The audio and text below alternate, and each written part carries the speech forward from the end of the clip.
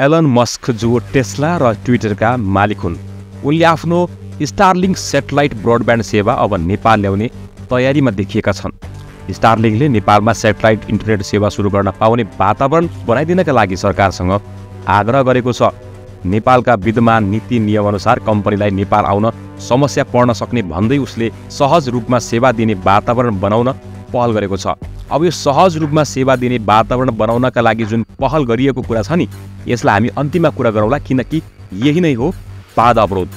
अब स्टारलिङ्कले नेपालका टाढा टाढाका गाउँहरू, दुर्गम बस्तीहरू जहाँ इन्टरनेट छैन वा हाई स्पिड इन्टरनेट सेवा उपलब्ध छैन, स्टारलिङ्क त्यस्ता ठाउँका लागि उपयोगी हुने कुरा गरिएको छ।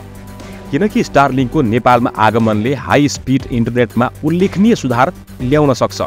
नेपालमा कम्पनीहरूले 21.5 MBPS को स्पिड दिने गरेका छन् भन्ने दाबी गरे पनि यो सबै ठाउँमा सम्भव छैन, यो तपाईँ हामीलाई पनि थाहा छ। तर नेपालमा स्टारलिङ्कको प्रवेशले इन्टरनेट इकोसिस्टममा ठूलो परिवर्तन ल्याउँछ नै। अब नेपालमा स्टारलिङ्क आएपछि के परिवर्तन हुन सक्छन् र यसका फाइदा बेफाइदा के छन् र सबैभन्दा ठूलो समस्या चुनौती के छन्, यी सबै विषयमा हामी कुरा गर्नेछौँ। आउनुहोस् भिडियोमा प्रवेश गरौँ। सबैभन्दा पहिले बुझ्ने प्रयास गरौँ कि के हो स्टारलिङ्क। हेर्नुहोस्, स्टारलिङ्क एउटा सेटेलाइट बेस्ड इन्टरनेट सेवा हो जुन स्पेसएक्स कम्पनीले बनाएको हो। यो हजारौं ससाना सेटेलाइटहरूको सहायताले हाई स्पिड इन्टरनेट सेवा दिन्छ। स्टारलिङ्कले लो अर्थ अर्बिटमा सेटेलाइट राखेर इन्टरनेट उपलब्ध गराउँछ, जसको सङ्ख्यामा निरन्तर वृद्धि भइरहेको छ। पृथ्वीबाट लगभग 500 किलोमिटरको उचाइमा रहेका यी सेटेलाइटहरूले 90 मिनटमा सम्पूर्ण पृथ्वीको एक फनको लगाउँछन्। यसरी करिब 2200 सेटेलाइटहरूले पृथ्वीका हरेक कुनामा उच्च गतिको इन्टरनेट सुविधा प्रदान गर्न सक्छन्। सन् 2019 मा सुरु भएको यो स्टारलिङ्कले हाल विश्वका 56 भन्दा बढी देशहरूमा इन्टरनेट एक्सेस कभरेज प्रदान गरिरहेका छन्। अब नेपालमा स्टारलिङ्क आएमा यसले के फाइदाहरू दिन सक्छन् भन्ने कुरामा यसले 5 वटा फाइदा आउने कुरा देखिएको छ। 1 नम्बर दुर्गम क्षेत्रमा इन्टरनेटको पहुँच, 2 नम्बर शिक्षा र स्वास्थ्य क्षेत्रमा सुधार, नम्बर 3 पर्यटन उद्योगमा सहयोग, नम्बर 4 डिजिटल अर्थतन्त्रको विकास, 5 नम्बर विपद व्यवस्थापनमा सहयोग। अब यी फाइदाहरूलाई एक गरी विश्लेषण गरौँ। पहिलो नम्बरमा के थियो? दुर्गम क्षेत्रमा इन्टरनेट पहुँच। हेर्नुहोस्, नेपालमा धेरै ठाउँ अझै पनि इन्टरनेटको पहुँचभन्दा बाहिर छन्। हिमाली क्षेत्र, पहाडी गाउँहरू र दुर्गम स्थानहरूमा इन्टरनेटको सेवा विस्तार गर्न गाह्रो छ र धेरै एक्सपेन्सिभ हुन जान्छ। तर स्टारलिङ्कले सेटेलाइट मार्फत उच्च गतिको इन्टरनेट सेवा प्रदान गर्ने भएकाले यसले दुर्गम क्षेत्रका बासिन्दालाई इन्टरनेट सेवामा पहुँच पुर्याउन मद्दत गर्नेछ। अब 2 नम्बरको कुरा गरौँ, शिक्षा र स्वास्थ्य क्षेत्रमा सुधार। हेर्नुहोस्, इन्टरनेटका कारण शिक्षा र स्वास्थ्यमा पनि ठूलो परिवर्तन आउन सक्छ। स्टारलिङ्क आएपछि अनलाइन कक्षाहरूमा दुर्गम क्षेत्रमा पनि सजिलै सञ्चालन गर्न सकिनेछ। स्वास्थ्य सेवा क्षेत्रमा पनि टेलिमेडिसिन जस्ता सेवाहरूले टाढा बसेका बिरामीहरूलाई पनि उपचारमा सहजता दिन सक्छ। नम्बर 3 पर्यटन उद्योगमा सहयोग। नेपालमा पर्यटकहरूका लागि इन्टरनेट एउटा महत्त्वपूर्ण आवश्यकता हो। हिमाल चढ्न गएका वा ट्रेकिङ गर्न पर्यटकहरूका लागि हिमाली क्षेत्रमा इन्टरनेट सेवा उपलब्ध हुँदा पर्यटन उद्योगमा सकारात्मक प्रभाव पर्न सक्छ। स्टारलिङ्कको हाई स्पिड इन्टरनेट पर्यटकहरूका लागि सहजता र सुरक्षा प्रदान गर्न मद्दत गर्न सक्छ। नम्बर 4 डिजिटल अर्थतन्त्रको विकास। हेर्नुहोस्, नेपालमा डिजिटल अर्थतन्त्रलाई थप सशक्त बनाउन सबैभन्दा आवश्यक के हो? इन्टरनेट सेवा र बैंकिङ सेवा, ई-कमर्स, फिनटेक जस्ता क्षेत्रलाई स्टारलिङ्कको इन्टरनेटले सहयोग पुर्याउन सक्छ। यसले ग्रामीण क्षेत्रका मानिसहरूलाई पनि डिजिटल अर्थतन्त्रसँग जोड्न सहयोग पुर्याउनेछ। नम्बर 5 विपद व्यवस्थापनमा सहयोग। अब तपाईँ भन्नुहोला, विपद व्यवस्थापनमा सहयोग कसरी गर्न सक्छ? हेर्नुहोस्, नेपालमा भूकम्प, बाढी जस्ता प्राकृतिक विपद आउने सम्भावना धेरै हुन्छ। यस्तो अवस्थामा जमिन मुनिबाट या जमिन माथिबाट लिएर गएको वायर यानि कि तारको सहयोगबाट चल्ने इन्टरनेटमा असर पर्न सक्छ र जति बेला पनि रोकिन सक्छ। तर यस्तो अवस्थामा स्टारलिङ्कको सेटेलाइट इन्टरनेटले विपद व्यवस्थापनमा ठूलै सहयोग गर्न सक्छ।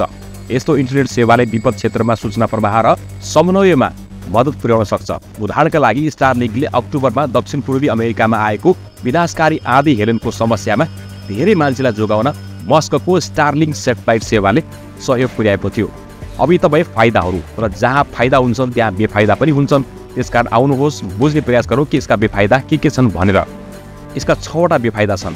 1 सेवा महँगो हुन सक्ने सम्भावना, 2 स्थानीय इन्टरनेट प्रदायकलाई चुनौती, 3 वातावरणीय र खगोलीय प्रभाव, 4 सरकारी नीतिमा चुनौती, 5 उच्च प्रतिस्पर्धाको कारण इन्टरनेट सेवामा अस्थिरता, र 6 नम्बर डाटा सुरक्षा र गोपनीयताको चुनौती।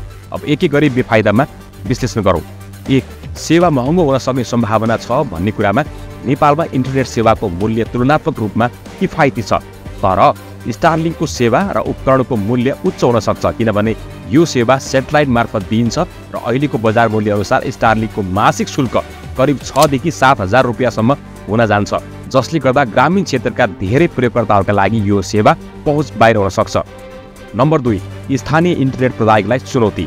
हेर्नुहोस्, नेपालमा धेरै स्थानीय इन्टरनेट सेवा प्रदायकहरू छन् जसले सस्तोमा सेवा प्रदान गरिरहेका छन्। स्टारलिङ्क आएपछि यसले स्थानीय प्रदायकहरूको व्यवसायमा असर त पुर्याउँछ नै। स्थानीय कम्पनीहरू कमजोर हुन्छन् र यस्तो भएमा उनीहरूले रोजगारी घटाउन सक्छन्, जसको प्रभाव सिधा नेपालको अर्थतन्त्रमा पनि पर्न सक्छ। नम्बर 3. वातावरणीय र खगोलीय प्रभाव। हेर्नुहोस्, स्टारलिङ्कका हजारौं सेटेलाइट पृथ्वीको वरिपरि घुमिरहेका हुन्छन्, जसको कारणले खगोल विज्ञानको अनुसन्धानमा समस्या आउन सक्छ। तसर्थ नेपालको खगोल वैज्ञानिक र पर्यावरणविदहरूले सेटेलाइटहरूको सम्भावित असरलाई गम्भीरतापूर्वक लिनुपर्ने हुन्छ। नम्बर 4. सरकारी नीतिमा चुनौती। नेपालमा स्पेक्ट्रम र इन्टरनेट सेवाको नियमनमा सरकारको भूमिका महत्त्वपूर्ण छ।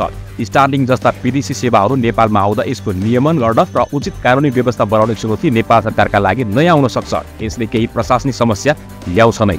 नम्बर 5. उच्च प्रतिस्पर्धाको कारण इन्टरनेट सेवामा अस्थिरता। हेर्नुहोस्, स्टारलिङ्कले नेपालमा स्थापित इन्टरनेट प्रदायकहरूसँग कडा प्रतिस्पर्धा गर्ने हुँदा सेवामा अस्थिरता हुन सक्छ। कुनै प्रदायकले कम मूल्यमा र अर्कोले उच्च मूल्यमा सेवा दिने हुँदा प्रयोगकर्ताहरूले सही मूल्य पत्ता लगाउन कठिनाइ झेल्न सक्छन्। नम्बर 6. डाटा सुरक्षा र गोपनीयताको चुनौती। हेर्नुहोस्, स्टारलिङ्क मार्फत आएको इन्टरनेट सेवा सिधै सेटेलाइटबाट आएको हुन्छ, जसमा डेटा प्रवाह विदेशी कम्पनीहरूको नियन्त्रणमा या उनको हातमा रहने सम्भावना हुन्छ। यसले डेटा गोपनीयतामा चुनौती ल्याउन सक्छ, विशेष गरी राष्ट्रिय सुरक्षा व्यक्तिगत गोपनीयतासँग सम्बन्धित मामिलामा।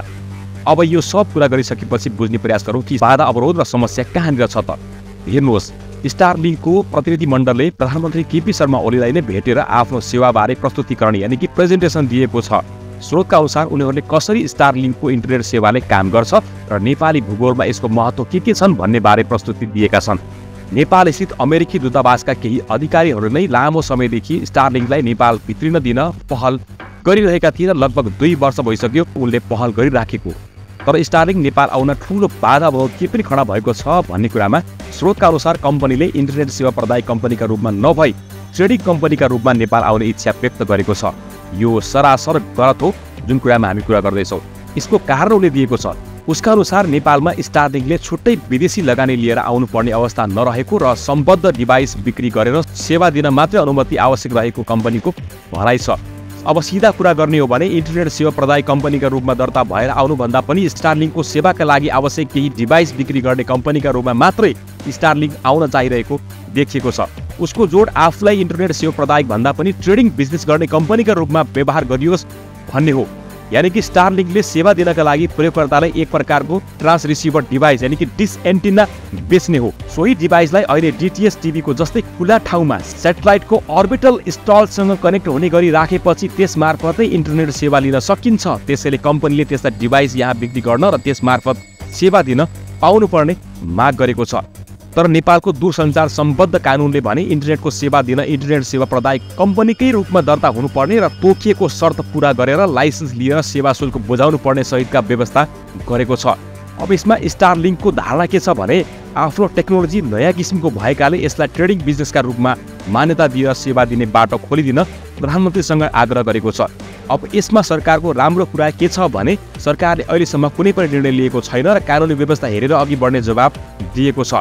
तर स्टारलिङ्क पछि हट्नेवाला छैन किनकि अमेरिकी दूतावासले पछिल्लो 2 वर्षदेखि लगातार छलफलमा छ। अब स्टारलिङ्कको माग अनुसार नै सेवा दिने बाटो खोल्न भने सरकार अन्कलाइरहेको लामो समय भइसकेको छ।